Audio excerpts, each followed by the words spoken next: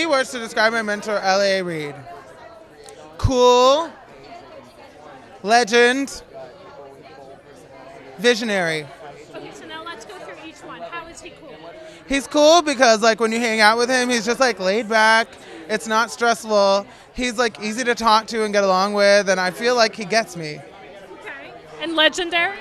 Legendary, he's worked with Usher, Justin Bieber, Boyz II Men, Pink. He like helped launch all these careers in music. He's like a modern day Clive Davis.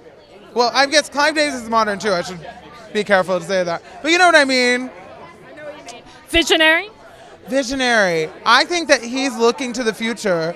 He's really thinking about what is coming next. And with me specifically, he can see the future. I can tell when he's looking at me. He's thinking about it.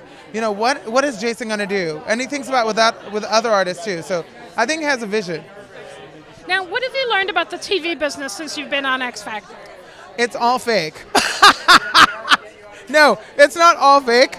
It's reality TV, but you're always on camera, and you have to like kind of be aware of that. Sometimes you forget, and you say or do stupid things like grab Mario's ass. But honestly, I would have done that camera or not.